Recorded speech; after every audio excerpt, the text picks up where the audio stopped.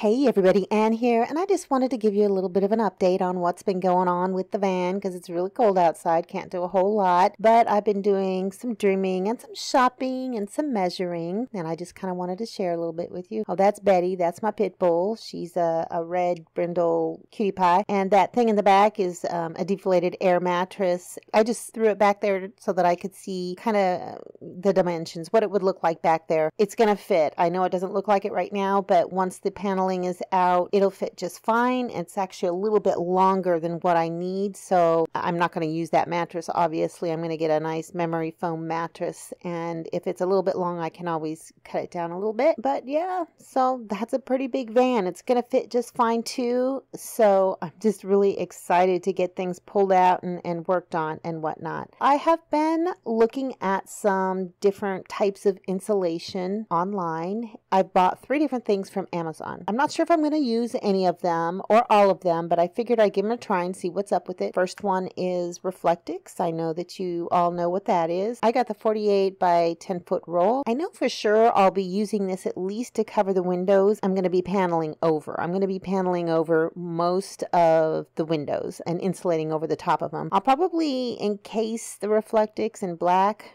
felt or something, so it just looks, and put it against the window so it looks like a blacked out window. As far as what else I'm going to use, I don't know. I'm just going to have to wait till I get everything here and kind of make it a decision. I know there needs to be an air gap though for this stuff to work best. Say like if I'm insulating a roof or the walls, so I'll have to figure out how to make that work. The next one is some black foam insulation that I got. It's self-adhesive on the back. You just pull it off and it's supposed to be very strong. It's non-slip neoprene rubber, maybe for the floor. I don't know. It's waterproof. It insulates. It's a sound barrier. It's only a 1/4 inch thick, so it's not going to be really bulky. And other stuff will go on top of it, you know, like maybe plywood. It just depends on how I feel about it once I get it. I only bought 1 roll of that too. And this next one is Insul Foam. It's got an R 4.8 insulating factor or whatever. This may not seem conventional, but after I got to looking at it, I thought I might give this a try. It's normally used, you know, like I said, to insulate the inside of a garage door,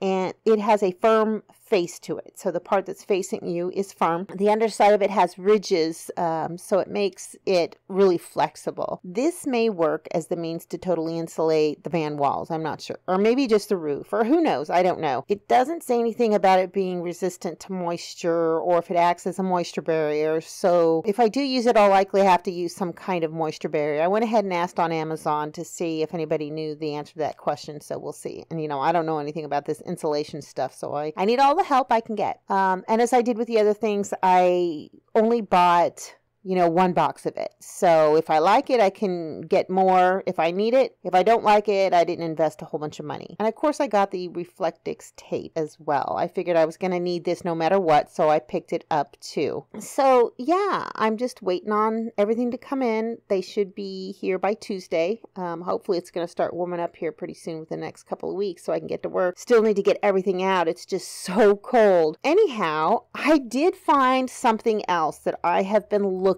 for, and I've been hoping that I would find. I went thrift store shopping, and on my second stop yesterday, I found this. This is going to be my new bed. It is a desk. It's upside down.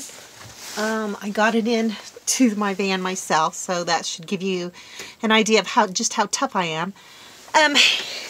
It's 3 feet wide, which is perfect, and it is 5 feet long, which is also perfect. I'll be able to fit it lengthwise in the back there, right across the back, right, you know, this way. I'm going to cut off these, you know, the legs. I'm going to cut off that thing in the middle because we don't need it for stabilization. I am going to, this part is going to, you know, face me. It's going to face this way. Let's see if I can show you. This part in the back, I'm going to cut out so that I can access a little storage cubby from the back. All the drawers, everything still works. This pulls out to make like a little desk. So I know it's hard for you to see right now, but you can pull it out and it makes like a little desk. It's so cool. A little like table or something. What's really cool, you probably can't see this, but this came from a church school. And so somebody was up underneath of this scribbling. So cute. Scribbling. This is probably the headmaster's desk or whatever. My dirty shoes. Let's see, there was some like math. Somebody was doing some math. Yeah, doing some math underneath the desk. All right, because this is the bottom side. And yeah, over here there's a little thing that pulls out too. That makes another little desk, which is going to make a nice little end table for me. So yeah, all of these are going to come off. This is going to go, this part is going to go directly. Whew, I'm going to have to clean this up, man.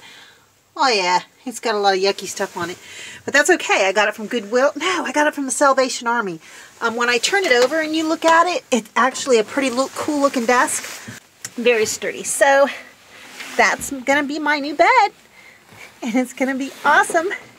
I cannot wait. Oh, look at this little hole. I wonder what that came from. I bet you that was like a little mouse hole or something. Very, very interesting. So yeah, I cannot wait to see what this is going to look like. I measured it and it will fit perfectly across the back there. So hooray, hooray. But it's too cold to really be doing anything on this van right now. This door right here, I broke the latch. It's got two little pulleys with balls on the end of them that fit inside this plastic thing. The plastic thing broke because I pulled it too hard and it was too cold. Same thing with this back one, right? The door back there too. And I can still get it open. I just have to pull the pulley with my hand. But anyhow, this is going to be a problem. That panel right there, that covers the heater and air conditioning compressor. If I take this off, which I have, that is basically the ductwork for the heater. So now when I turn on my heat up there, I get no heat. So I'll have to figure something out about that. Don't know. Okay, and there you have it. That's my first shopping spree for the van. Aside from getting the van itself, I have no idea if all this stuff is going to work out or what's going to happen or when I'm actually going to be able to really get to work on it. I've got somebody who's willing to trade me work for something that I have that he wants. And no, it's not my luscious body. Yeah, right. So he's willing to help me out because there are some things that I simply just cannot do at all. And I don't want to even try and do it right now in the cold because, like, for instance, the bolts that hold the brackets that held the seats down, they are completely locked up. There's no way that I can get them undone. The guy may be able to get them undone, but I'm not sure. You know, I just don't know if they're just frozen. And I don't want to do any damage to the van. So I'm going to wait until at least it gets above freezing before I try and do anything else on it. So that's it. That's all I got for you guys today. Be sure that you like and subscribe if you like this video and hit the bell if you want updates. Gosh, I'm getting used to this. I'm sounding like a real YouTuber now, aren't I? Y'all have a good one.